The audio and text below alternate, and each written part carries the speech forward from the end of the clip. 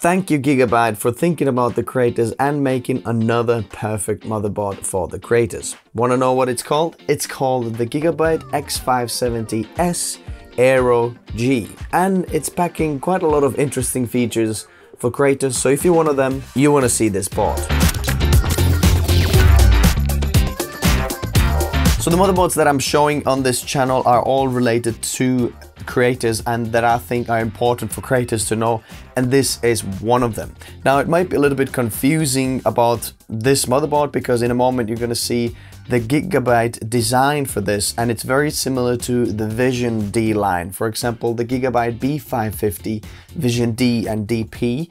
Both of these boards have Thunderbolt and have great features, but they're not X570 boards, which means that some of the connectivity on the board is PCIe 3.0 limited, whereas this one, everything is PCIe 4.0 on this board. There is a few caveats on this as well, which we're going to talk about. So let's have a look, first of all, what's in the box. So we have the motherboard over here.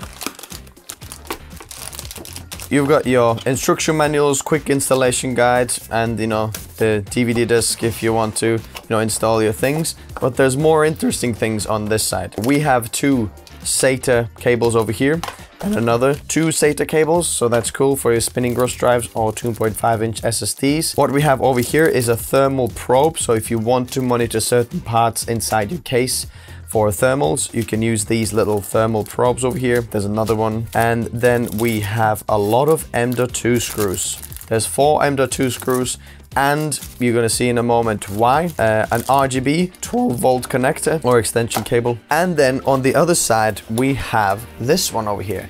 This is basically a microphone, and it's for monitoring the loudness of fan noise levels inside the case. So if you want your fans to be adjusted by the actual volume when it gets louder or things like that, then you can use this little probe over here. We have two more quite exciting things. This is the Gigabyte G connector, which basically all your front panel I/O you can plug into here and then have this big one slot into the motherboard, so you don't have to fiddle with small cables inside the motherboard. I like that a lot. I wish more manufacturers did that. And then we have the PS5 style Wi-Fi and Bluetooth antenna connector here, which is very cool, looks very cool. And if you're familiar with this, you know that this looks very much like the B550 Vision D. And it is because I think Gigabyte is actually letting go of their Vision D line and replacing this with AERO, because they already have the AERO lineup on the laptops. Let me know in the comments below whether you prefer the Vision name or the AERO name. So let's have a look at the motherboard. So first of all, you probably realize that it looks very similar to the Vision D. Previously we had Vision D over here, but this is all the same. There is no real RGB on here. This over here is a little bit blue, and that's it really. Other than that, it's black and white, and I think the design looks really, really cool. So, big thumbs up from me. Why this motherboard is different from all the other X570 motherboards? Well, there are some others new that are coming out, but basically the X570s motherboards mean that it's a silent motherboard. The S stands for silent, well, that's what I think, because the chipset fan usually that used to be or needed to be actively cooled, now it's passively cooled, so your motherboard is basically completely silent. There is no fans in here. Let me quickly undo the heat sinks and show you what's underneath. One of the main features that we as creators like is a lot of M.2 storage and have it as the maximum speed. Now there are 4 M.2 slots and all of them are PCIe 4.0 speeds, so you can get maximum speed out of all of them. I'm gonna leave the diagram of this board layout on the screen so you can easily see where there's a switch, which means it's basically gonna share bandwidth between two connectors. For example, I think on the 3rd connector and these SATA ports are connected, so if anything is connected on the 3rd M.2 slot over here, you're gonna lose some of the SATA connection over here. But if someone else knows this a bit better, let me know if that means that if anything is connected to that, that already means that they're both running half the speeds or losing the speed, or when both of them are in use in terms of like actually transferring bandwidth rather than just sitting on idle. So I'm not sure about that. I couldn't find any information clearly laid out about that. Maybe someone can help me out there. All of these 4 M.2 slots are PCIe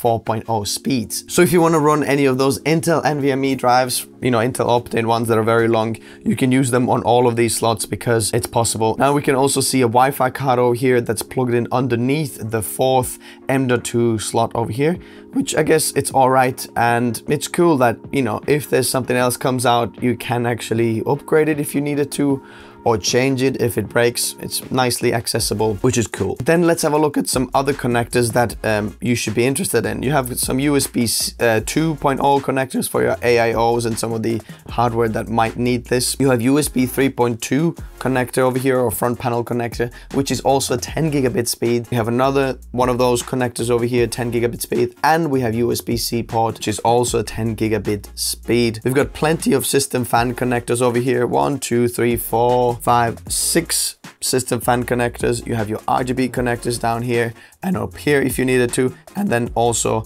over here you have your CPU fan over here and the AIO pump if you wanted to. We have 4 DIMM slots and it supports up to 128 gigabytes of RAM. From the top down view, you're probably wondering where's the CPU connectors, and they are underneath this little connector, which is very cool. If you've seen the B550 Vision DP board, then this has the same one. So you basically bend this that way and then pull this off, and then underneath you have 8 plus 4 pin connectors. Plenty of power to run all of your CPUs, even on overclock mode if you wanted to do that, but as a creator, I don't recommend it. If you want to know why, check out this video over here. Now let's check out the I/O of the motherboard, which also reveals some very interesting facts. We have 2 USB 2.0 ports on the top over here. We have Wi-Fi and Bluetooth 6 connectors over here, Wi-Fi 6 and Bluetooth 5 built in, which is awesome. I like that a lot. We have a HDMI out, or video output, and we have a DisplayPort in port. We're going to talk about that in a moment. Then we have 2 USB-C ports, and these are USB 3.2 Gen 2 ports,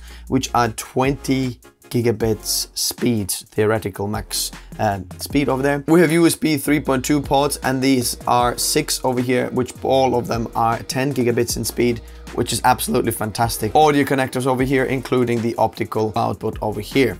Also, you have a 2.5 gig LAN, so if you're using a NAS, you can get quite okay speeds from 2.5G, which is 2.5 times 125 is like 325 maximum theoretical transfer speeds. That's megabytes per second. Now, these USB-C ports over here are basically fake Thunderbolt ports. And let me tell you what I mean by fake Thunderbolt ports. Basically, you can get a video output from these USB-C ports as well if you connect one of your graphics card ports that, you know, would come from here, a display port to this display port in, which means that basically it's going to pass through the video signal and you can get it out from this USB-C port. But it's not Thunderbolt port, because Thunderbolt ports have a 40 gigabits bandwidth, where these ones are only rated to USB 3.2 Gen 2, which is 20 gigabits per speed. So it's half the speed, but it can actually transfer video out and put a bit more power out. If you have some of the displays, you could use them. So that's interesting. So it's a cool workaround to get a fake Thunderbolt port over here. And last little thing over here is this Q flash button on the side over here, which means that you can use a USB stick to update your BIOS, which is very, very helpful if you want to do it quickly and very easily. So here's the conclusion. Why is this important thing for the creators? Basically, as a creator, at least what I think, you know, what I need, and hopefully you as well, what we want is a lot of storage and very high speed storage.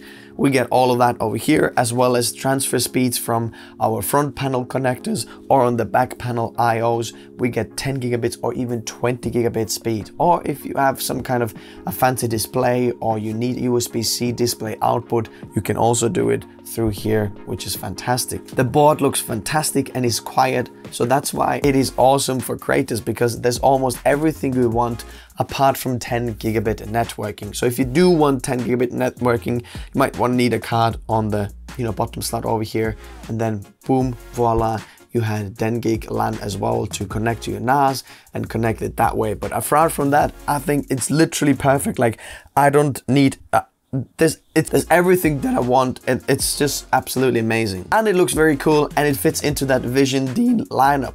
So if you've seen my Creators PC 2021, and you can see that we used the Vision D board over there, the B550 Vision D board from Gigabyte.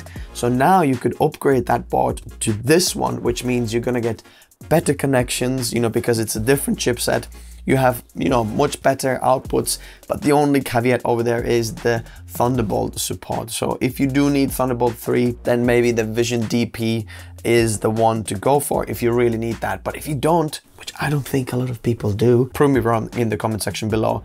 This is absolutely fantastic board. It has everything that I want and a bit more.